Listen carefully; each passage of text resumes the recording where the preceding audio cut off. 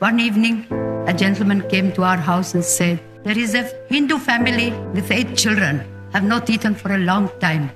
Do something for them." And I took rice and I went immediately. And there was this mother, those little ones' faces, shining eyes from sheer hunger. She took the rice from my hands. She divided into 2 and she went out. When she came back, I asked her, "Where did you go?